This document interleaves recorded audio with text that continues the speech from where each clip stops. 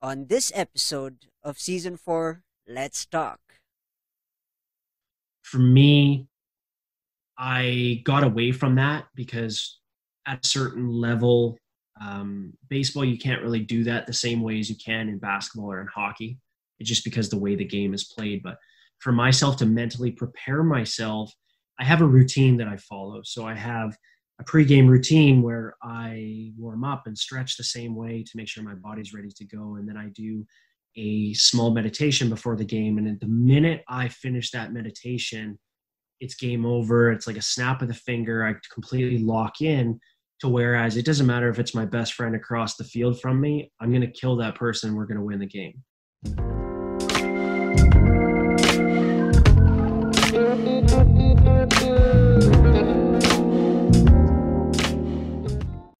Hey folks, welcome back to the Rajiv Show, and I'm your host Rajiv Doreswamy. And this show aims to help reach out to those who are currently struggling in life and to remind you that life is indeed beautiful when you're inspired to make it your own. Welcome back to the Rajiv Show, and we are going international again. This time, my friend from Berlin, Jack Johnson, a legendary baseball player, a phenomenal person. And Jack, how are you doing today? Zach, oh sorry, wrong pronunciation. How are you No doing today? problem. It's all good. I'm doing really good. Thank you very much for having me. I'm happy to be here and excited to be able to share a bit of insight and story with your listeners. Awesome. Uh, could you give my listeners a little bit of background about you?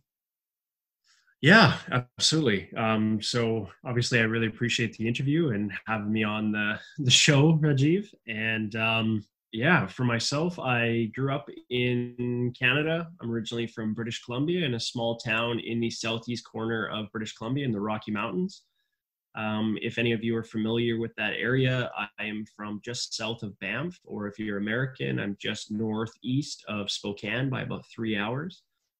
Grew up there, grew up playing a lot of different sports. My world or my life kind of revolved around sports, and grew up playing hockey, not field hockey, ice hockey. Grew up playing ice hockey, and grew up playing baseball in the summers, and then was kind of given an opportunity to reinvent my life. I was diagnosed with a heart condition, so I was no longer allowed to play ice hockey at the age of 15. So that kind of crushed my dreams at that point, and that was kind of the first time I ever dealt with adversity. So learned at an early age that life wasn't necessarily going to be always be easy. So I turned to baseball.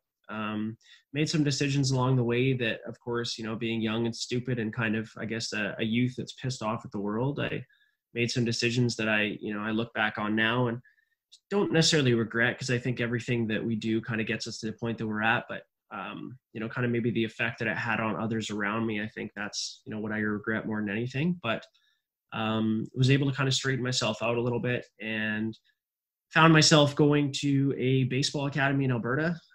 From there, I had a lot of really good success and actually ended up tearing my shoulder. I had complete shoulder reconstruction surgery. Um, from there, that was kind of the second big adversity I had faced in my life, and kind of knew what I was up against. But I dealt with some major depression and kind of just kept myself going. I had a lot of people tell me that I was never going to play baseball again. I had a lot of family members, close friends that, kept trying to tell me, because they were trying to protect me, but essentially they were telling me, hey, you're never going to play again. You should give it up, find a job, go to school, get a degree, and, kind of pack it in. And I wasn't willing to accept that. I know the surgeon told me there was a 60% chance I would never play.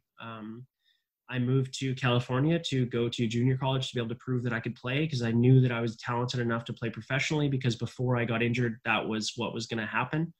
So I moved to California 2 months after shoulder surgery, did all of my rehab there. And typically the injury that I had, if people do come back from it, it takes anywhere between a year and a half and a year and a half and 2 years, my apologies. Hmm. And I came back within 8.5 months from surgery to be able to play. So kind of just found some motivation within myself to be able to play. And then, as Rajiv had said, I play professional baseball. So obviously successfully was able to recover from my shoulder surgery, had a lot of success in California. from there, signed as a free agent with the St. Louis Cardinals organization. I played developmental with them for a year and a half. And then from there, I played in Puerto Rico. From Puerto Rico, I moved to Germany, played one summer in Germany. Then I went to Australia, came back to Germany, met my soon-to-be wife, and came back after the winter. I took the winter off from baseball that year. After the winter, I came back and played here again. Then my contract got bought by a team in the Netherlands. And then from there, a team in Toronto bought my contract. So 2018, primarily played in Toronto. And the past 2 winters, I've been in Germany with my soon-to-be wife. And the past 2 summers, I played in Toronto. So that's a little bit of a backstory on Wow, myself and kind of how I got to where I'm at. that's a lot, a lot. um, my first questions that I normally ask my guest here in my show is that if you and I were high school, like, who are you? Are you the introverted, saying, as you mentioned, you spend a lot of this time, but in high school, were you also the same sporty, or you were very shy and were you an open-minded kind of person who studied a lot first and then played the game? And how did you who were you basically on in high school? Like if I were classmates with you. I think for me, it's kind of a twofold question, I think, or sorry, a twofold answer, because I was almost two people in high school. My group of friends away from my sports team were very smart, very intelligent people, people that read books, people that didn't party, didn't do a lot of the high school nonsense that happens in small town Canada or in different parts of North America. Um, but then when I was around the sports team, I was a totally different person. So I kind of learned at an early age that you needed to essentially act via your company of where you were. And I'm not saying that that's the best or how it should have been, but when I was at school, I was kind of the cocky, what you would see in a movie, kind of typical douchebag jock. The easiest way to say it is, I was very confident, but I was never really rude to anybody. But a lot of people thought that I was really rude until they got to know me.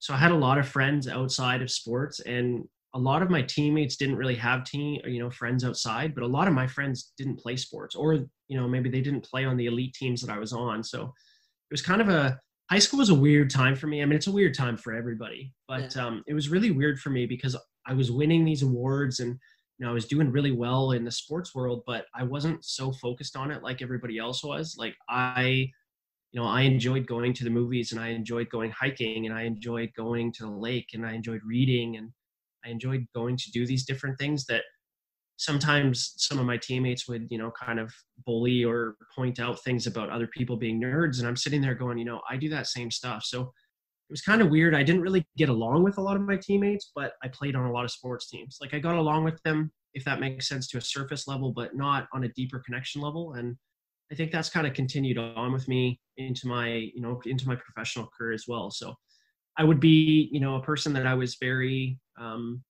frustrated, as I said in the opening, kind Mm. of frustrated with how things had gone and kind of angry. But at the same time, I was never rude or never tried to be rude to anybody else. I was kind of just a confused individual, as a lot of us are in high Mm. school. I was kind of caught in between wanting to just be myself, and I love reading, and I enjoy some of the quote unquote nerdier things in life, but I was really talented at sports where you're supposed to be this macho, kind of manly man, whatever thing. So it was kind of, high school was really strange for me as well as it was for a lot of other people too.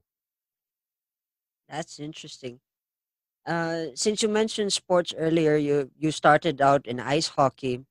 Who is your greatest motivator? Is it a sports guy, or is it a regular scientist, philosopher, and why?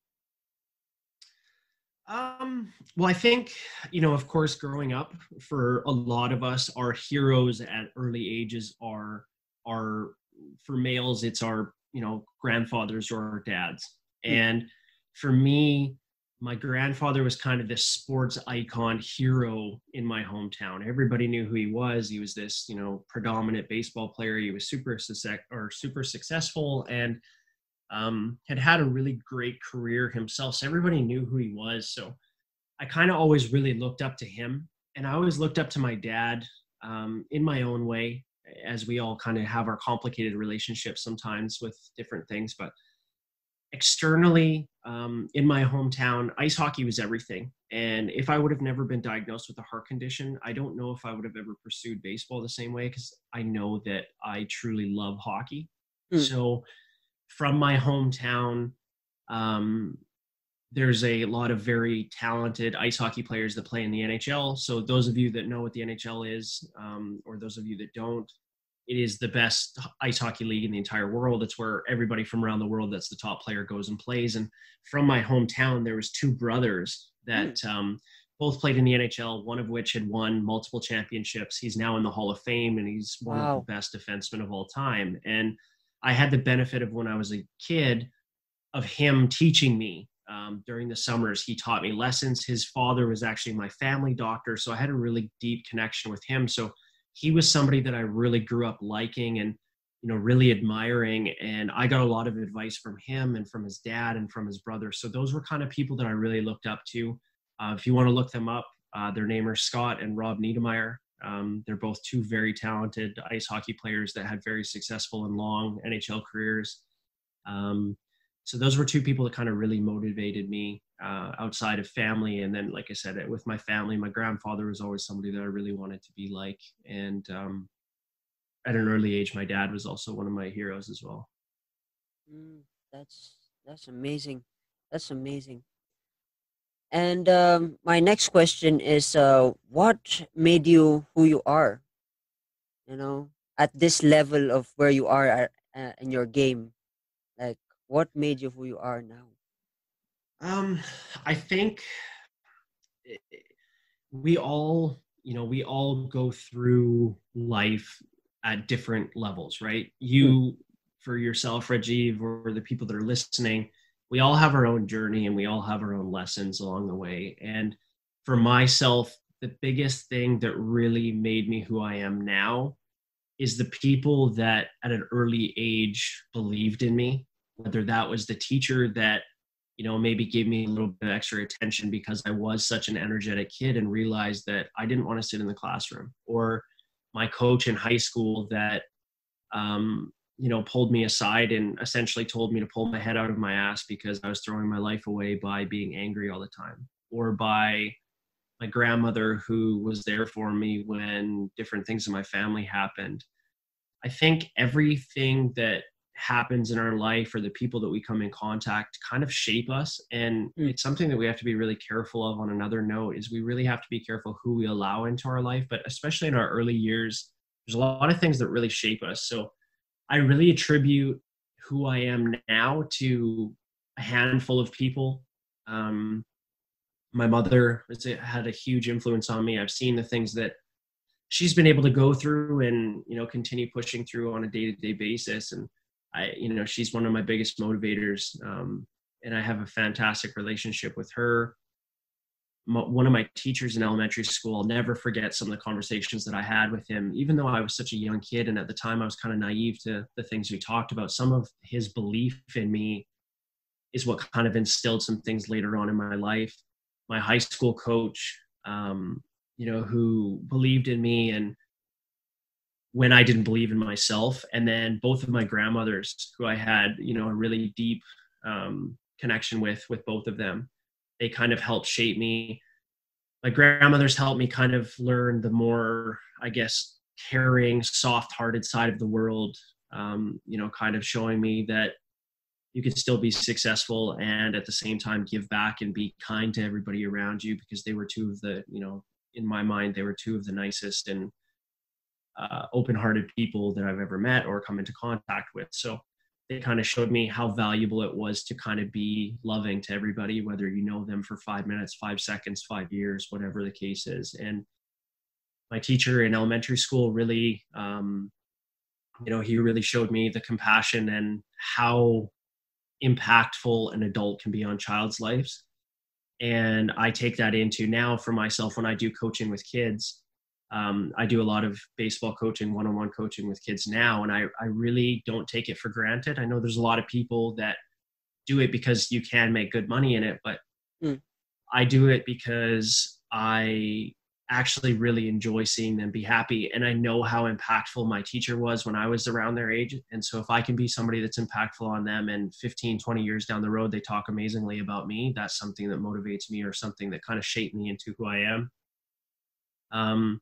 My mother kind of going through some of the things that she started her own business and went off into her own, kind of created her own path, and seeing kind of some of the resistance and some of her own friends that were kind of talking smack on her, weren't really believing in her. It showed me how important it is to really have self-belief. And at the end of the day, if we have a couple people around us that believe us and, we really have a passion for what we're doing, we can kind of do anything.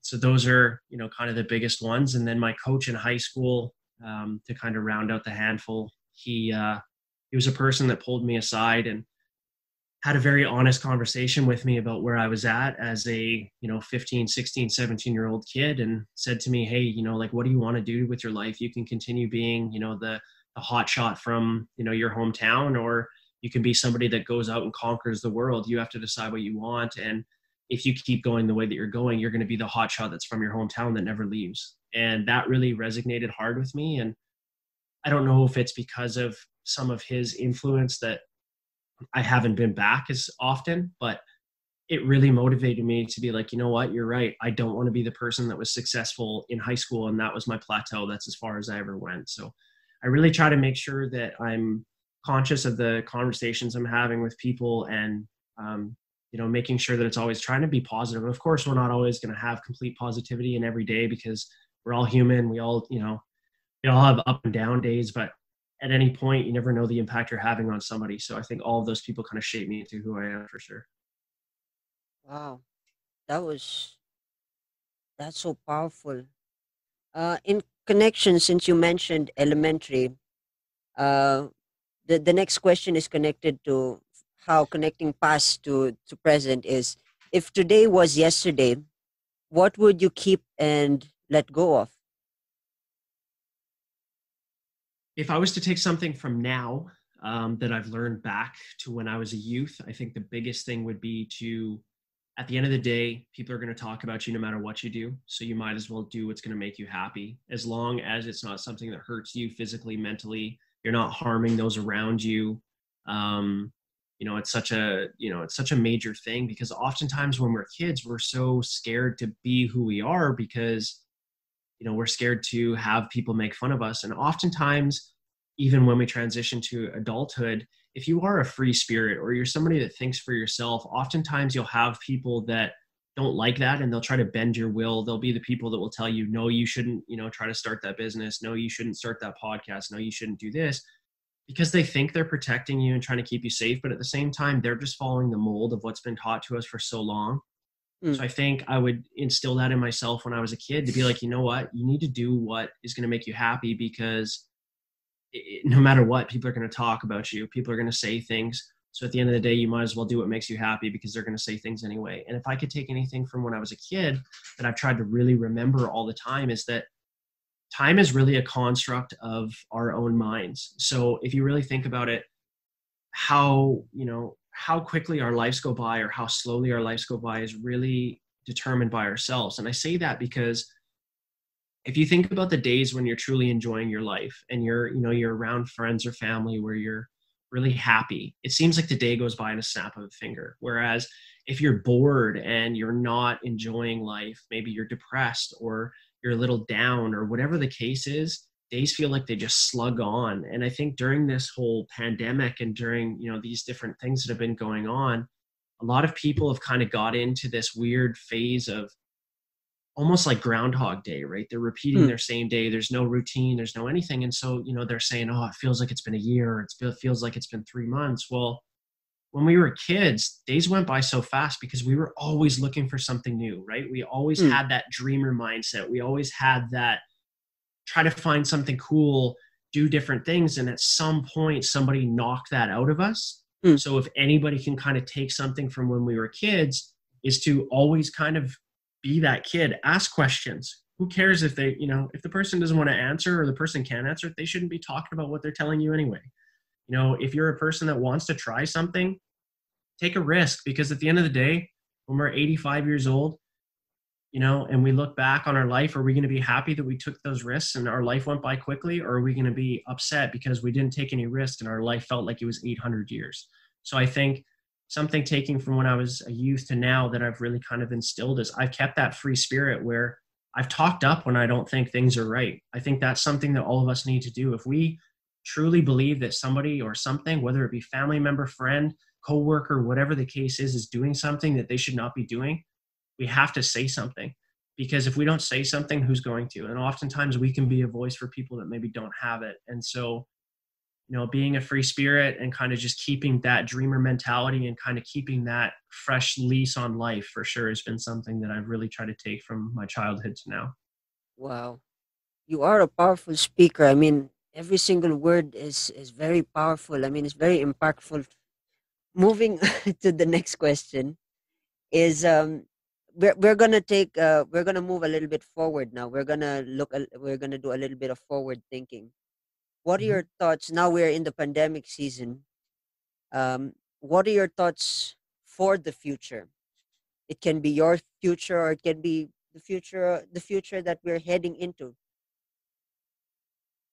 Um, I think one of the biggest things is, whether a person has read the Stoic philosophies of Marcus Aurelius, Seneca, or Epictetus, or a person that's read some self-help and personal development or personal growth books, there's always something to take out of those.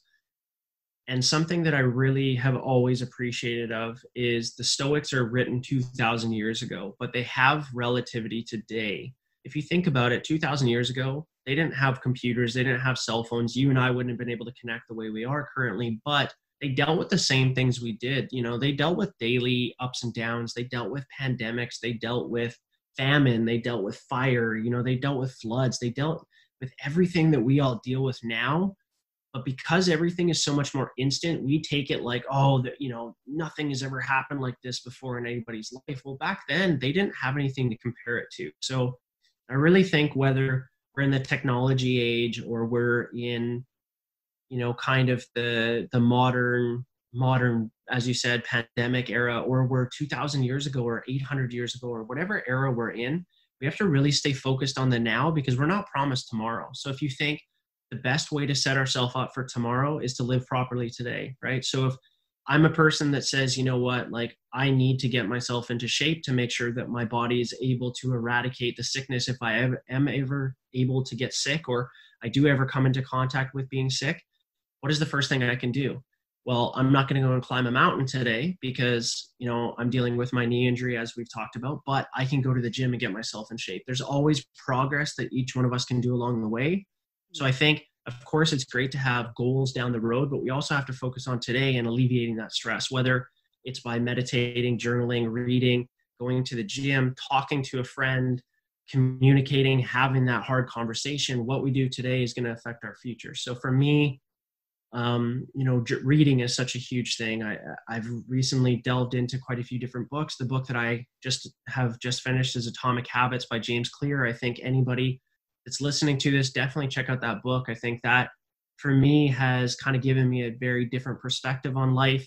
If you want to check out the Stoics, like I was talking about, check out Ryan Holiday's collection. He's got some great books on Stoicism. He breaks it down into modern terms, whether it's in his 366 daily meditations and philosophies, Ego is the Enemy, Stillness is the Key, or Obstacle is the Way. Those are all great books, as well as kind of just really taking this time to evaluate what I want to do in my future. So for me, I'm in a state where I think the world's about to change. You look at the last time that there was a pandemic like this, or you look at the last time that there was a major shift in the world, a lot of companies that, were around for a long time disappeared.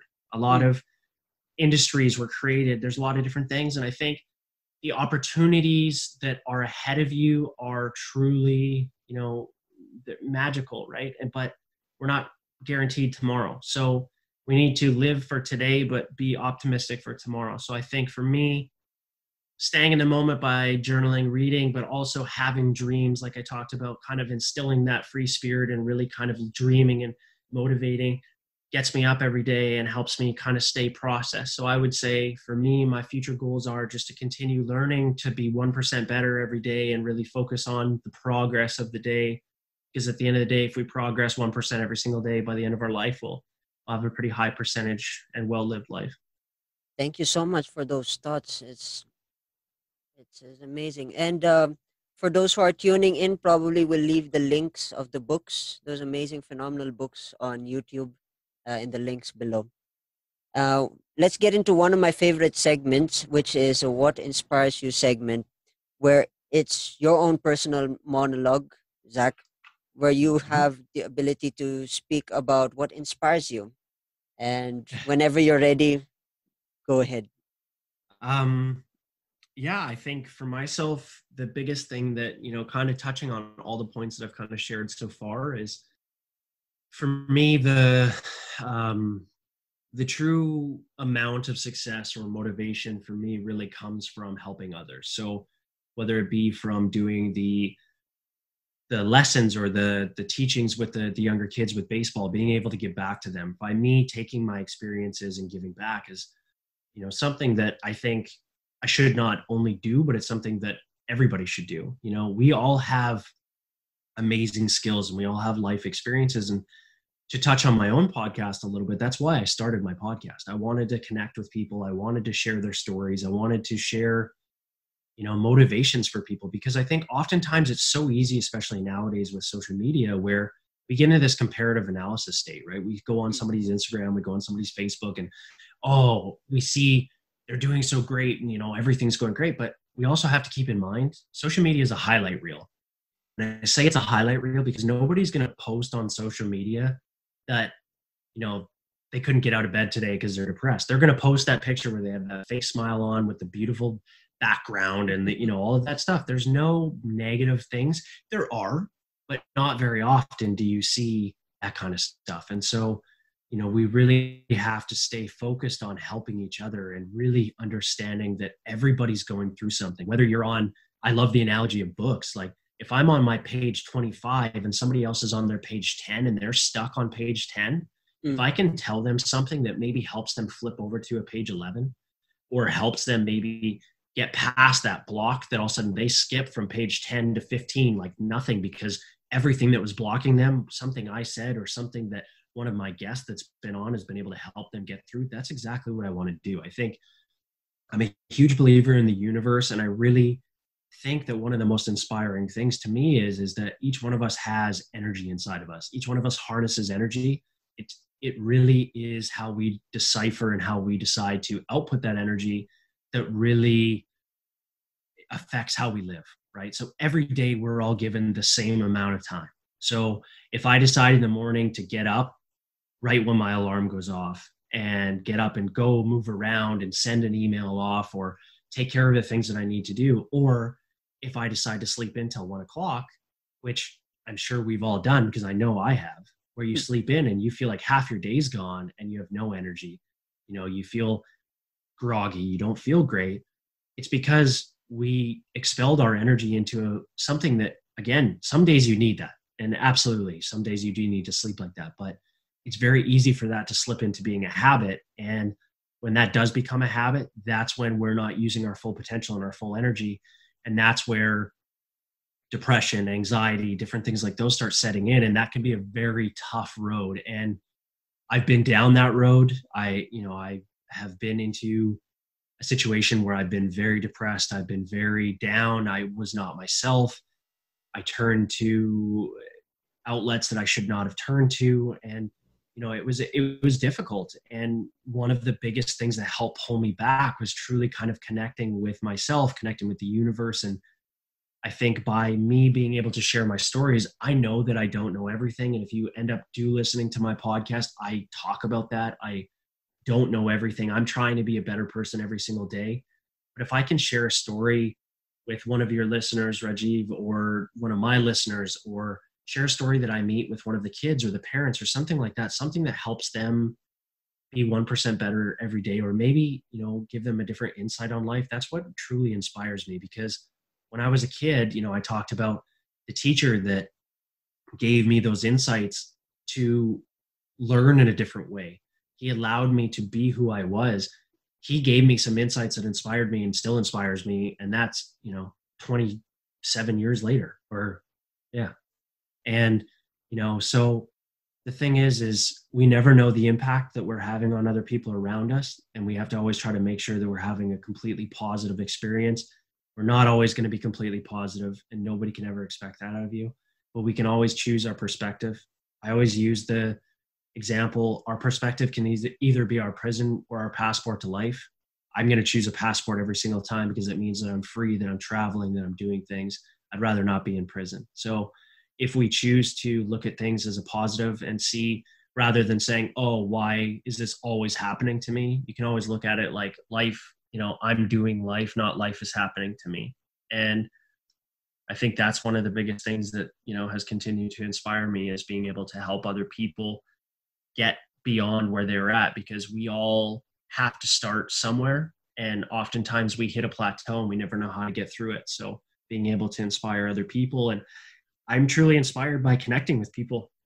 Some of the amazing people that I've had on to do interviews, or just, connecting with yourself, Rajiv, and having the conversation that we've done. I'm inspired by you. You're a person that has gone through a lot of stuff too. And that's something that we all have to truly accept about ourselves too, is that we've gone through things. And oftentimes we always look at, as I said, social media or different things like that, and we go, oh, well, I'm not doing that. Yeah, but what did they go through to get there? And what have you gone through to get to where you're at? If we sometimes do a back check and we look at all the stuff that we've gone through, humans are amazing. We go through a hell of a lot of stuff to get to where we're at. And oftentimes we get so consumed by, oh, we need this next, or we need this, that we forget about all the things that we've done. And I'm not saying you should celebrate every single day for everything that you've done, but you should also be in a state of perspective, knowing that, there's a lot of other people that are struggling where you were at. So if you can help them come forward, it's going to help you move forward too. So I think those are the biggest things that kind of inspire me. Hopefully there's some good information in there for everybody. And yeah. Awesome. And a little bit of short philosophy before we go to our break. Could you give us a particular quotation, or a philosopher's quote that you live by, or anything that you stand by, that you know you use as as a spotlight every time you hit, like you mentioned earlier, a plateau? Is there a quotation that you go back, like a word from a famous NFL, or a baseball player's quotation that you live by when you wake up every morning? Okay, I'm gonna use this uh, to fire me up for the day. I have three. I All right. have one from a sports. I have one from a sports person. I have another one from a Stoic that I spoke of, and I have another one from an influential author of his time.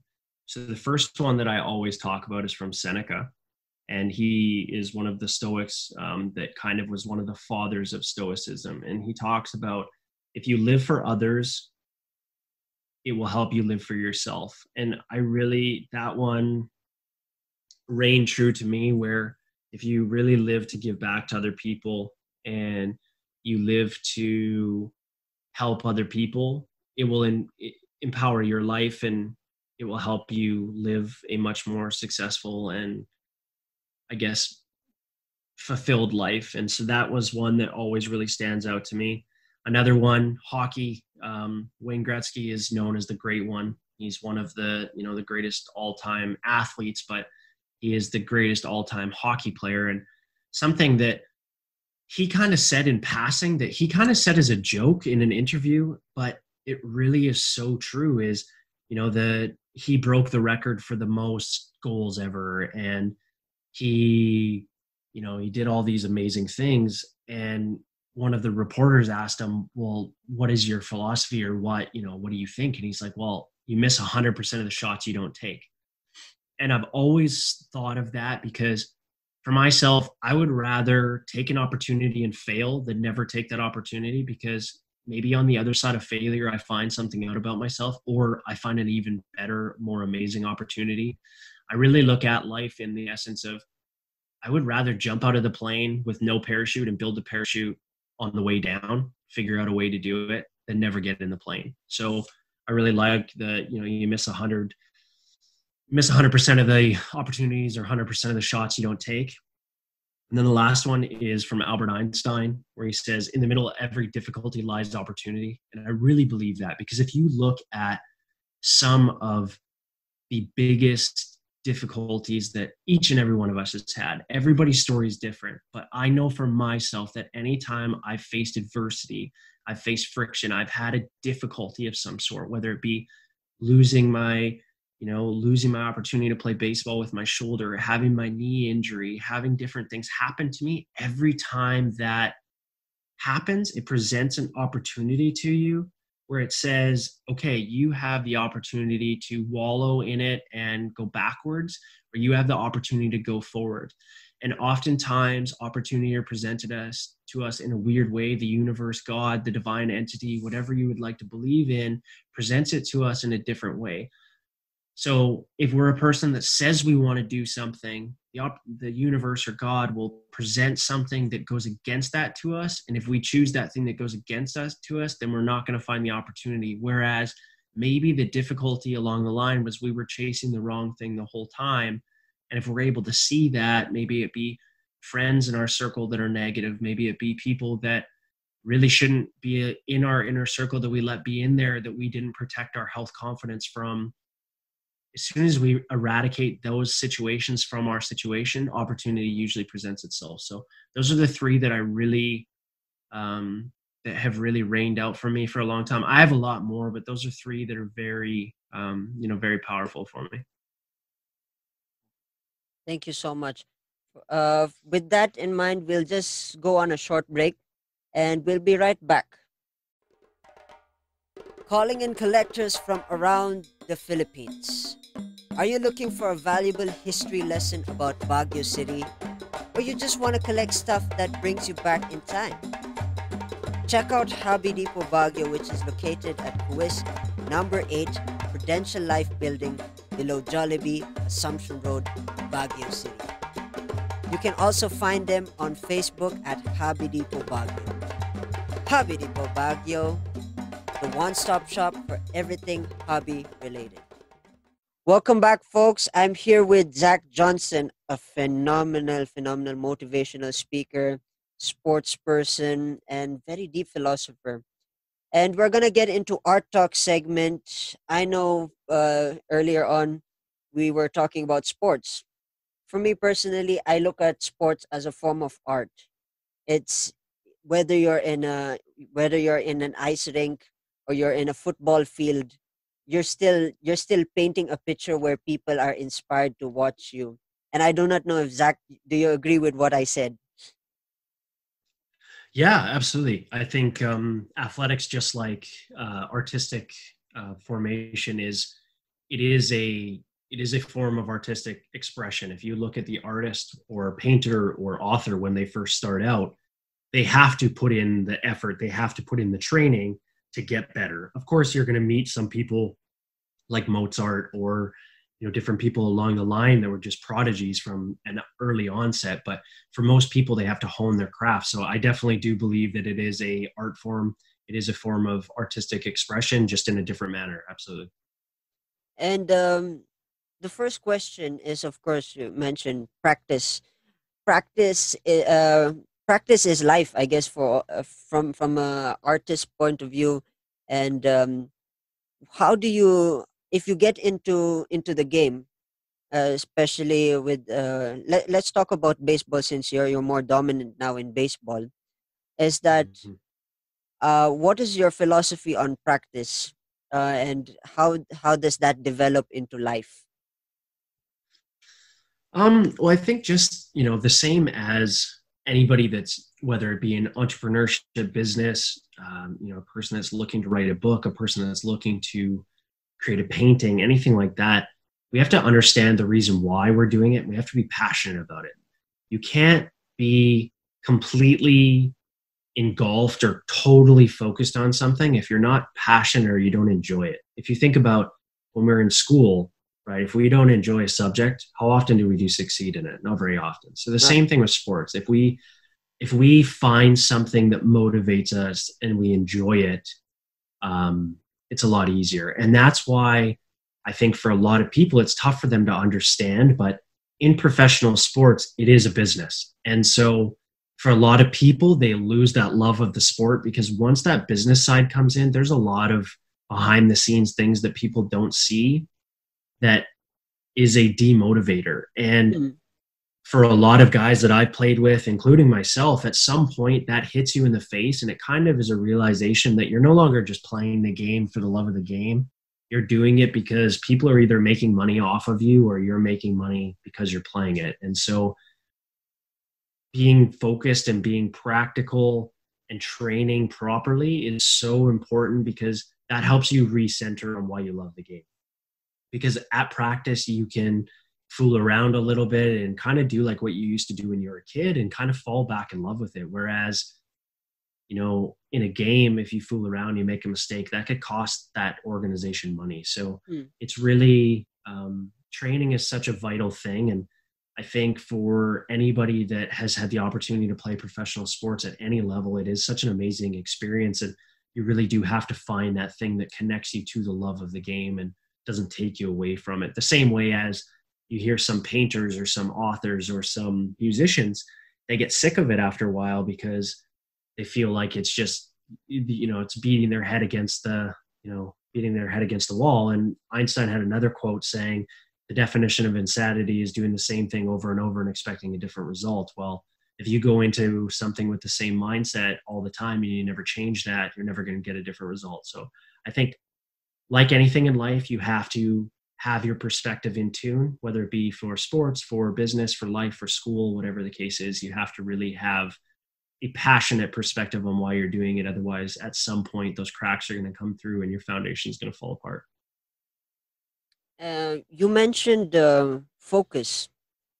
This was interesting. You mentioned the word focus. I really wanted to dabble into that word focus because for those who haven't seen The Last Dance, of course, the Michael Jordan ESPN special, you know, Michael Jordan takes things personally when he is in the court, and I'm sure every athlete, I'm sure you agree with me, is that when you're in the field or wherever you are performing, you have to use something as a motivation to fire you up to, you know, get the job done.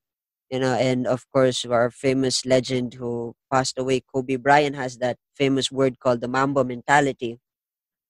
What is your focus like? How do you get into the mind of your opponent? Do you get into their head? Do you trash talk them a bit, or do you trash talk yourself in order to say, okay, I'm gonna kick this person's this team, and I'm gonna, you know, you're gonna, you know, self talk where you talk to yourself and say, hey, I we need to get this thing done, or you know, how do you get into your to your mindset when you're playing? Do you take it personally, or how do you do that? That's a very curious question that I've always wanted to ask a sports person.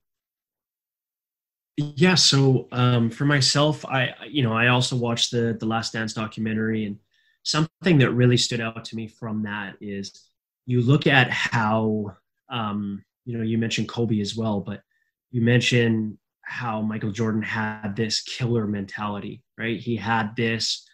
You look at him on the court, and he would yell at his teammates. He'd be somebody that would demand his teammates to be better because he demanded that from himself. And for me, I got away from that because at a certain level, baseball, you can't really do that the same way as you can in basketball or in hockey.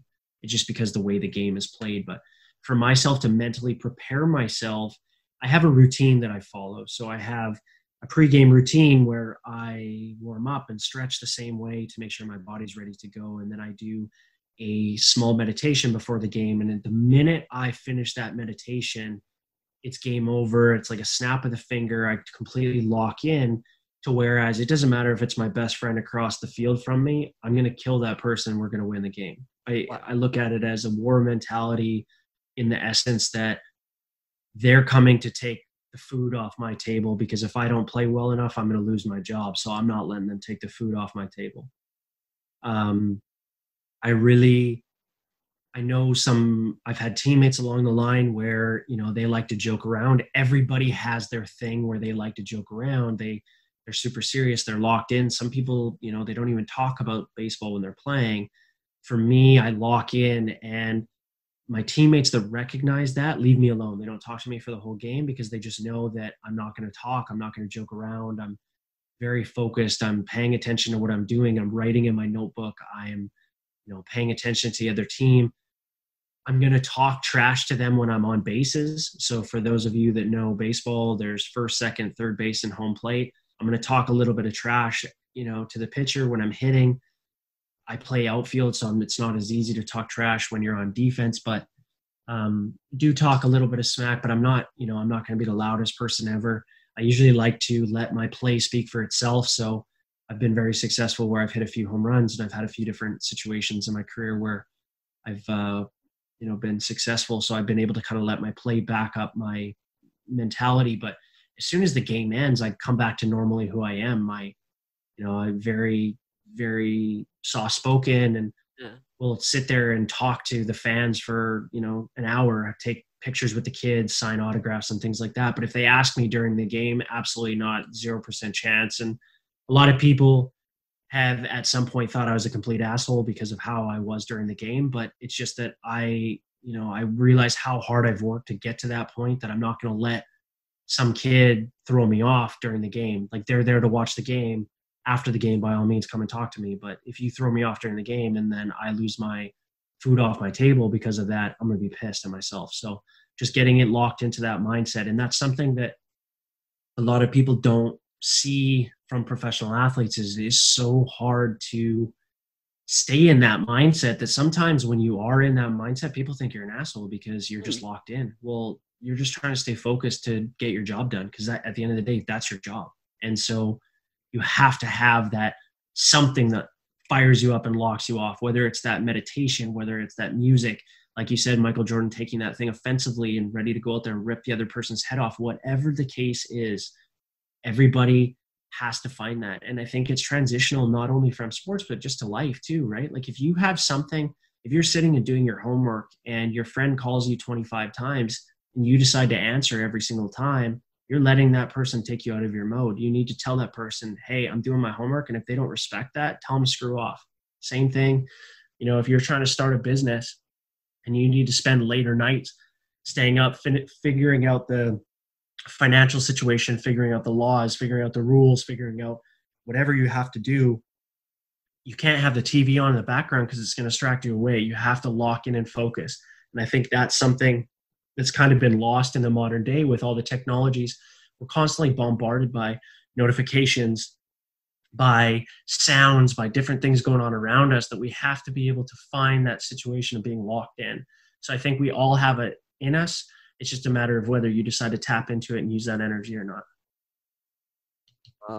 I'm scared to face you now, coming to think of what you said. I'm scared to even think of asking you to go to play baseball. I'm scared you might rip my head off now. I'd love to dig in that. To be honest, I'd love this. This intense conversation about baseball is one thing that I've always wanted. I always wanted to actually interview athletes because I want to get into the mindset and how they play the game. I hope you and I further in our upcoming episodes or upcoming seasons, we should make a season for all the fans, baseball fans.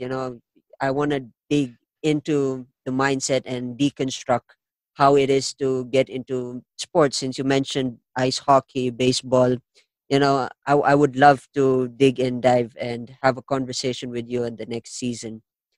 I hope that's okay with you. Yeah, absolutely. It's my pleasure to be on, and I appreciate you letting me come on and talk. Awesome. With that, if someone, my listeners, decide to connect with you via social media, how do they connect with you? Facebook, Twitter, Instagram, how do they connect with you? Yeah, if a person wants to follow along, the easiest is on Instagram. If you want to follow along, the Instagram handle is the Limitless Production. And if you want to check out my podcast, it's called the Limitless Possibilities Podcast. Talks about some of the insights that I've shared a little bit as well as I have some great guests come on. So far, I've had multiple professional athletes, I've had entrepreneurs, I've had people that have gone from being broke and homeless to now being very successful in business come on. I've had some very inspiring stories. Me as the host, I get super inspired. The way that I hope that some of my stories are inspiring you guys, just by recording and listening to these people, I get inspired. So I hope if you are able to check that out, that'd be great. You can find it on any of the platforms where podcasts are hosted. And yeah, that's the easiest. So check it out on Instagram. Again, it's the Limitless Production. And check out the podcast on Apple Podcasts, Spotify, Google, wherever you find your podcast at. And it's the Limitless Possibilities Podcast. Awesome. With that in mind, thank you, dear legend. I am a huge fan. I'm going to consider you now a baseball legend in my books. Thank you so much, dear legend, for having this conversation with me. I'm looking forward to future conversations with you. And with that in mind, thank you again. Thank you again for coming to the Rajiv Show. Thank you very much again for having me on, Rajiv. And I definitely hope that all the listeners are able to get some amazing stuff out of it, and definitely continue to support his podcast because I think he's doing some great things as well. Awesome. And I hope my listeners had picked up a thing or two with your philosophy and your life and everything else in between. And for those who are tuning in, cheers. I will see you in the next episode.